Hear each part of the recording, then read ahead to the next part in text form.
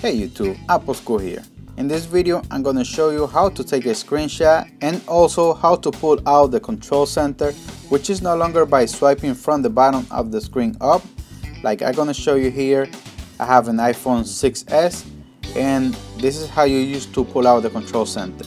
But now you're going to have to do it differently.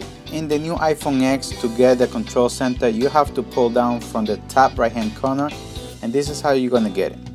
And it's a little inconvenient if you're holding the phone with one hand, because it's a little bit hard to get to the top of the screen if you don't have big hands.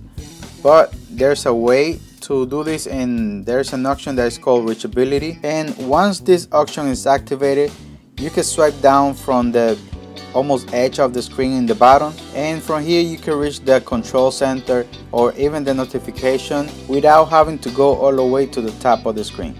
So how you gonna get this activate? You're gonna go to settings, and then you're gonna go to general, and then you're gonna go to accessibility. You're gonna scroll down until you see reachability, and you're gonna turn this option on. It's usually off, okay? And after that, you can just swipe from the edge of the screen down, and you're going to be able to reach a lot of applications in the control center and the notification with one hand. Okay, now I'm going to show you how to take a screenshot with an iPhone X.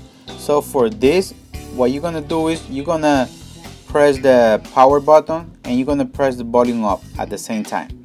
So it's really simple. Let me show you. And that's it. That's how you take a screenshot. So that's it for this one. If you like the video, please hit that thumbs up, subscribe if you haven't done it, share the video. If you have any question or anything to ask, please leave it in the comment, and you can follow me on Twitter at Apple School. Till the next one, peace.